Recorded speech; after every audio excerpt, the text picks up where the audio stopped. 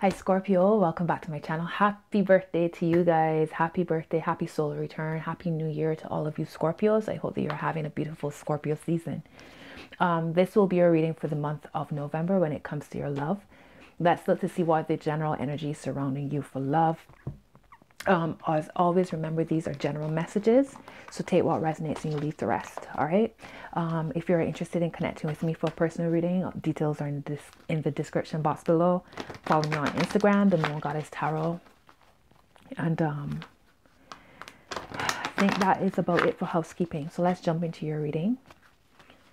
I've already said my prayers. I've already asked that all of your messages be for the highest good of all involved, with harm to none.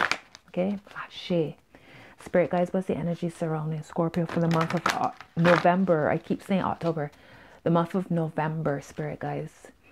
November 2019, where the energy surrounding Scorpio for love. I have one card, one oracle. We'll start with the oracle and then jump into the tarot. Okay, so Spirit guys, what's the messages you want me to share with Scorpio for the month of November when it comes to love? Okay, so your card, Scorpio, is chaos and conflict. All right, card 33.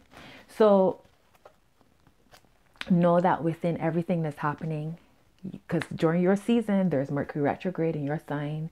And we've just come through so many different transits and changes and healing. There's so much healing in 2019, right? And right now there's chaos and conflict within your love situation. Now know that chaos energy is creative energy. From chaos comes creativity, comes creation. All right. Within this chaos and conflict, know that everything is being shifted and worked and moved and for your highest good. All right, all of this is happening for your highest good. So you need to change your perspective. If you're feeling exhausted with everything that's happening, know that this is all going to take you to your highest, and it will all make sense. I know everything might seem crazy at the minute, but take those deep breaths and know that it will all make sense. At the bottom is happy, happy. So there's that underlying all of this is taking you to your happiness, your truth, your authenticity. Why is at the top of the deck. So Spirit is asking you to really question a lot of things when it comes to your relationships. Like, why are you in this relationship? Why do you feel this way? Why? Whatever your whys are, make a list and go through them. You know, put things on paper. If everything seems really overwhelming when it comes to love in November, and this might even be love for yourself, not necessarily another person. Ask yourself why. Why do I feel this way? Why do I do these things? Why do I say, why do I react certain ways? Why do certain things trigger me? You know? Down the middle is thinker. Wow. Well, there you go. It's interesting. This is 44. The card on the table is 33. All right, you have 26 and 31. All right, so thinker, that's you in your thoughts, analyzing, questioning. And what's so beautiful is that on either side of that thinker card is your card, regeneration. This will be associated with the death card in the tarot deck. And on the other side, there's a change in the wind. All right, so look at that. A change in the wind on one side, regeneration on the other, and thinker down the middle. So, and that's Scorpio retrograde in action.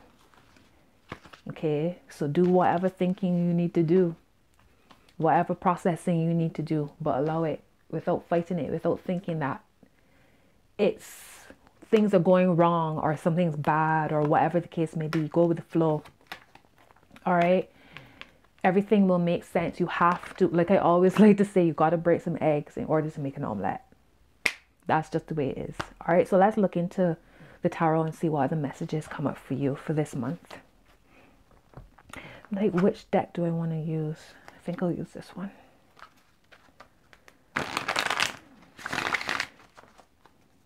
Actually, no. I'll start with an overall message for your situation and then look at your energy and their energy and see what comes up. So Spirit guys, what's the messages you want me to share with Scorpio?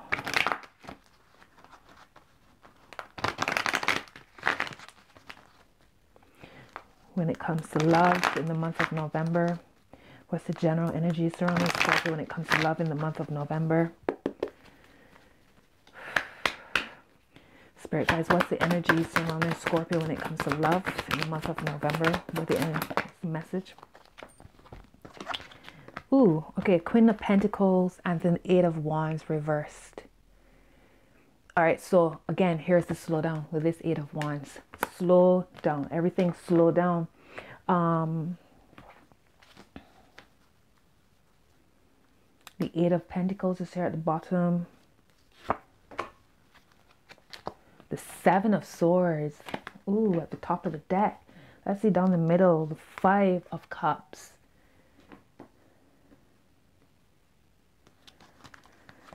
All right. So Scorpio, this Queen of Pentacles energy. The Queen of Pentacles is that committed energy. This might be you. This might be your person. All right. This person might be an earth sign. So Taurus, Virgo, or Capricorn. Like I said, this could be your energies that I'm reading. The Queen of Pentacles. A sense of being very much male or female. This is committed energy. This is like somebody who is dedicated, who is supportive of them, of their family, their loved ones. They take care of everything. They're the homemakers, the career people. They take care, like I said, they take care of everybody. They're really good when it comes to money, drawing in the money, attracting money, taking care of business, really and truly. All right. And then there's the Eight of Wands energy. So a sense of a slowdown. There's a sense of a frustration here. Something's just, there's no fire, there's no motivation. At the bottom of the deck is the Eight of Pentacles. So perhaps you, Scorpio, are focusing a lot on your work or focusing on building something for yourself. There's a sense of paying attention to the finite details, the very honing skills as well. All right. Maybe just head down and focus on work. Maybe that's how you're dealing with the chaos and conflict, by just devoting your time to what you can control, you know, your work, study, dedication. So there's the Seven of Swords energy and this Five of Cups, right? And it's actually this way, and the Seven of Swords is looking back at, it's actually this way on my table. The Seven of Swords is looking back at the Five of Cups. This is how it looks to me, right? And the Eight of Pentacles is here. So maybe this is how you feel, this Five of Cups energy, with when it comes to chaos and conflict. When it comes to within your love, this sense of chaos and conflict, you might be focusing on the wrong things.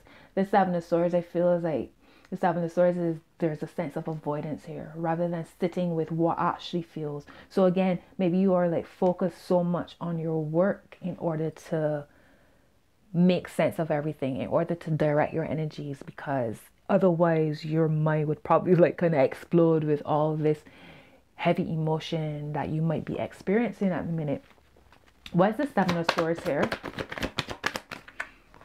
The Ten of Cups reversed. So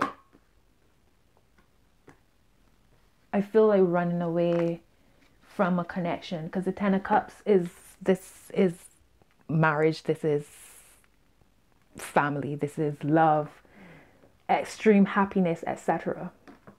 Right now is like, I feel Scorpio is focused on themselves, which is a good thing, I feel, because that's what Mercury retrograde will make you do. Focus on yourself and look beyond, because here's the High Priestess looking beyond what you're seeing with your two eyes.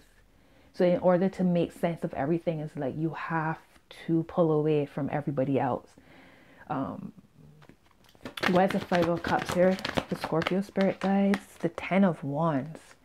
So yeah, there's a lot of burden here, a lot of heaviness.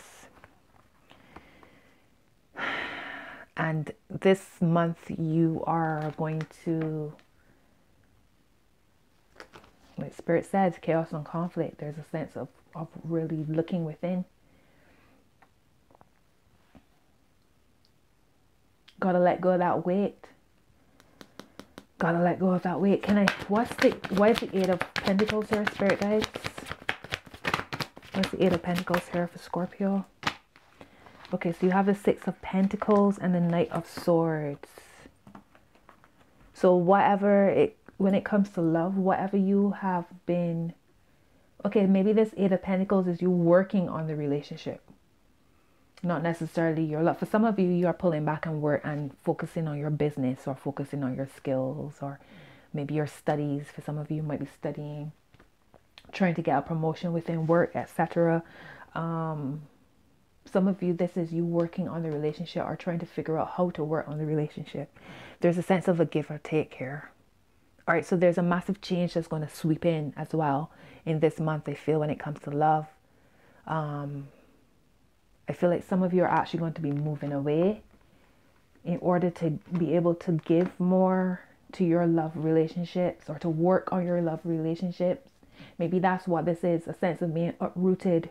Chaos and conflict, yeah. There's a sense of y'all being uprooted in order to work on your relationship. So maybe some of you are actually looking to move to be with your other person, or your person is moving to be with you. For some of you, you're putting balance between your work and your love. Like for some of you, you've been like just working. And it's put it's drained the energies within your love relationship, and that's changing. There's a sense of you putting balance between your work and your love now. And it's moving quickly. This energy is moving quickly. So like I said, for some of you, all might be actually looking to uproot and move city, country, wherever, state, wherever, to work on your love relationship.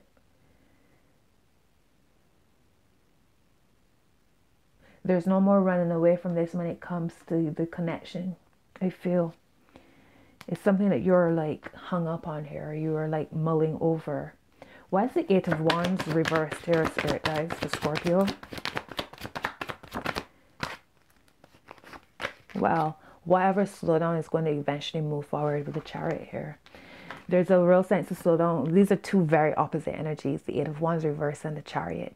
All right. So maybe in order to determine which direction to go in, that's where the slowdown had to happen. Mercury retrograde kicked in, right? But it's directing you in the direction you want to go in. And it's interesting here, you have movement again. The Knight of Swords, this is movement. The Eight of Wands, movement.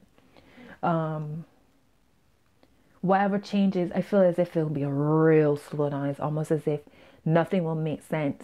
And then you come to some decision, or your other person will come to some decision, and all of a sudden things will move really quickly. It could also be the cosmos just doing its own thing, right? Where eventually when Mercury goes direct, the 20th of November, remember there's still about 2 weeks shadow before things flow as smoothly as you'd want them, before things start to move forward as smoothly as you'd want them. But there'll be movement nonetheless. Why is the here's movement again, the Eight of Cups? So a sense of moving, walking away, change. Why is the Queen of Pentacles here, Spirit guys? Where's the Queen of Pentacles here? The Six of Cups and the Wheel of Fortune. Wow, okay. So for some of you, there are children involved here with the Six of Cups. This Queen of Pentacles, the Six of Cups, and the Wheel of Fortune. For some of you, this is like a soulmate connection. And it's like you're coming back to it. So for some of you, I feel like there's some sort of reconciliation happening here where, like I said, you or your person has like, it's like everything outside of the relationship took precedent, whether it was work, hobbies, friends, whatever the case may be. And then all of a sudden, no, they're starting to realize, hang on, I need to prioritize this relationship. And there's a balance coming in, and it's coming quickly. Like some person is looking to come towards you really quickly, whether move in with you, move city, state to be with you, to visit you, or you visiting them. Remember, it's general, so it can go either way. Because they realize that this is a real soulmate connection. All right. And it's like the time is now. The Wheel of Fortune is like the wheel is spinning in your favor. So it's like almost like a destiny. It's like when you follow your alignment, when you stay within your alignment, when you follow your truth, everything just falls into place by itself. And when I see the Six of Cups too in the Wheel of Fortune, I think this could be like, remember I did past life relationship readings. So when I see the Six of Cups and the Wheel of Fortune, it's like y'all come back to this. It's like the wheel has turned again in y'all's favor to be together again, you know. So like I said, this could be, for some of you, this could be a reconciliation. This could be somebody from your childhood, somebody you've known for ages who's now appeared again. This could be somebody who, like I said, this could connect to children. So maybe you and your partner have children together, or are expecting a child. We'll find out that you're expecting a child. There's so many different messages coming through, again, because it's general. So I'm just trying to like cover all the bases that I'm hearing. But the Queen of Pentacles, like I said, like traditionally, this is a mother, this is a wife, girlfriend, whatever. But it could be male energy as well. But this is a committed relationship energy, right? This isn't just random. This is a committed relationship energy. And then when I see the Six of Cups, so that's soulmate. The Wheel of Fortune, the wheel is turning in your favor. There's a sense of luck here. It's almost as if things just fall into place perfectly. And remember, like I said, with the Eight of Wands reverse and the Chariot showing up, it's like one energy is like nothing moving, and then the next energy is like movement. So it's almost as if overnight things just switch.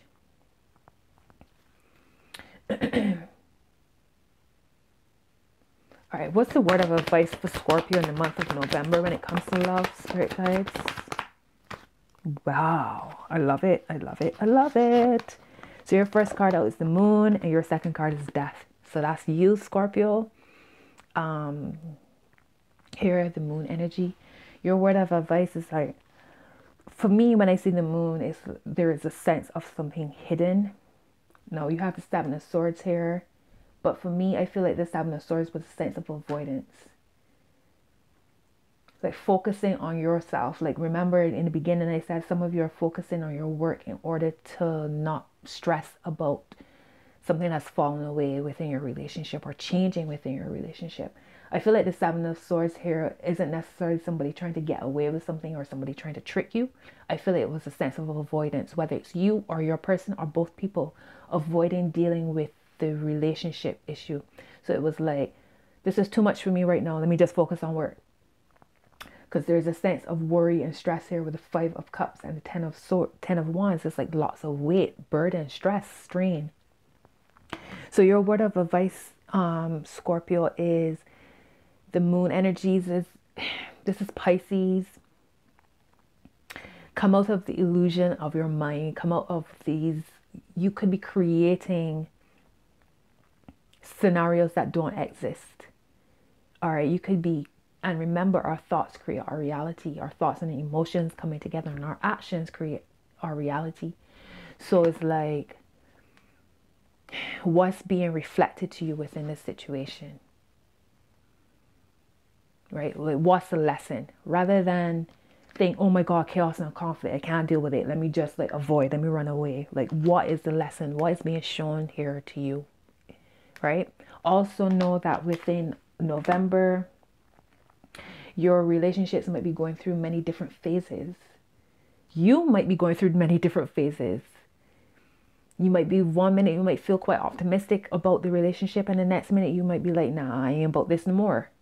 And it might be back and forth and up and down. But remember, like, I feel like Mercury retrograde is not the time to make any decisions. Sit with the energies. At the same time, you know, we cannot allow a transit to stop us from living. Like, there's some things that have to be decided now. You can't wait till the 20th of November to decide about certain things, so you get on with it. But if there's something that you don't have to say now or decide now, allow the slowdown to assist you in making any decisions as you move forward. Your next card is Death. So you are facing, looking at what the message is within this, what's the hidden, what things really are, not the illusion, what it really is. And then allowing what no longer serves you to fall away, to allow a new energy to flow in. right? From death comes life. From death comes life. From death comes life. And it keeps going on and on like that, right? It's a phase. It's a cycle. And that's what you are experiencing now. As well as for the death card to show up during your solar return. It's like embody all of Scorpio. I'm going to clarify this moon card. Oh my word. Like I said, embody all of Scorpio, the magician at the bottom of the deck. So you hold the power to all of this. Within this chaos, remember I said chaos energy is creative energy. So how are you going to adjust and flow with everything that's happening around you in order to elevate you and to free you and to heal you and to transform your relationships by transforming yourself? The Ace of Pentacles, where's the gift? Page of Cups, where's the gift? Okay, hang on.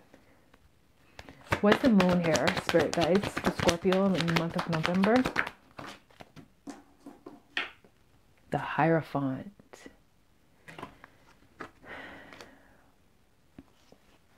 So that's Taurus. The Ace of Pentacles is not at the bottom. All right, so I feel as if the moon, like I said, it's all about phases and cycles. Seeing things as the moon gets bigger and more illuminated, you know, your path becomes a lot more clear. You see things a lot more clearly. It could even be the other way around. As the moon gets bigger, you get even more paranoid, even more like defensive, or whatever the case is. I feel as if Spirit is saying connect to the moon energies through rituals, through using the moon energy. Like every time the moon is in a different sign, it gives different energy. So research that, look into working with the moon energies. All right.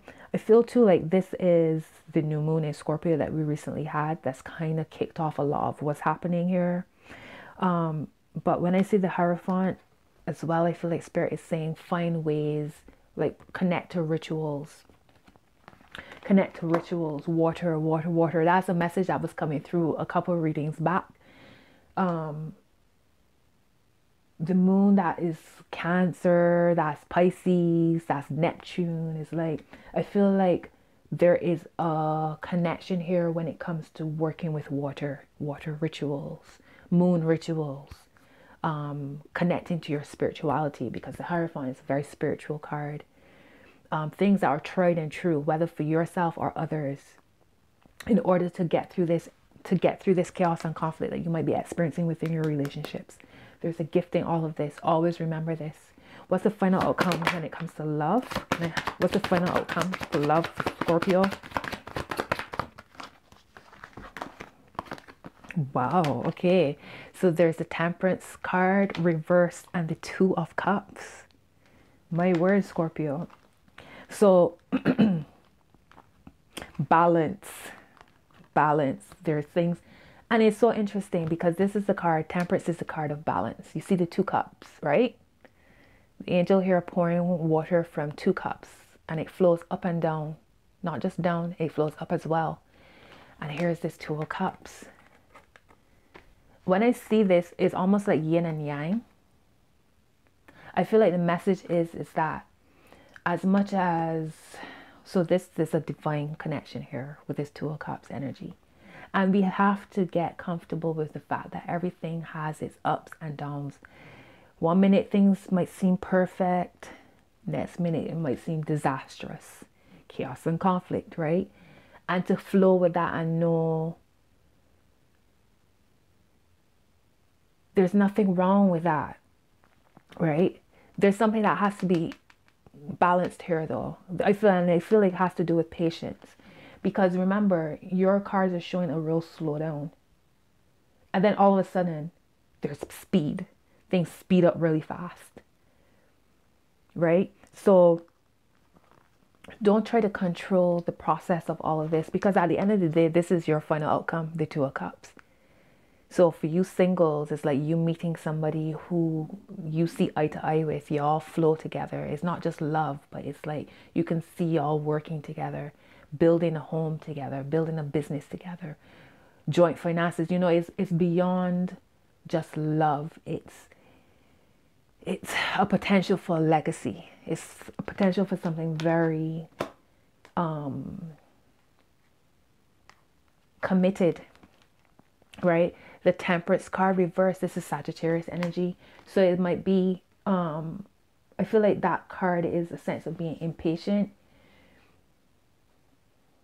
of finding a way to balance those two energies, working with spirit. Seven of Wands here. So there's a sense of like defense. Why is Temperance card here reversed, spirit guides? The Sun reversed. So you have the Moon card here and then the Sun reversed. So I feel again, it's that sense of yin and yang. The star is here, right? But it's aligned. It's here and it's upright, which shows alignment. So I feel it's spirit saying to me, is reiterating the fact that within love, there's so many cycles, phases, and to allow that and to accept that. It's just like life. It's just like nature. There's so many different cycles that we experience throughout, you know, the month, the day, the year, you know, and as above, so below. So allow it, you know, it doesn't mean that there's something wrong. It means that it just is. I don't know, is there even something as right or wrong? It just is. And to accept it for what it is. The Nine of Cups is here. So it's like wishes being fulfilled here. And judgment. Yep. So there's that rebirth, regeneration, resurrection, a reconciliation. It's a divine connection here. That's what I'm seeing for y'all. Spirit guys, thank you for those messages. Can I have some love cards for Scorpio? Okay, can I have two more? Can I have two more? Ooh, okay. Not taking all of them. All right, so your first card. When it comes to matters of the heart, there is no right or wrong. Oh my God, Scorpio. Every choice you make expands your understanding of life and love. I know y'all won't believe me. I literally just said that. Trying to get it so y'all could see. Anyways, let's go on. You may not always understand why certain things happen. However, there is always a higher purpose to the events in your life. Through turmoil, a blessing will soon be revealed. Look at that beautiful card.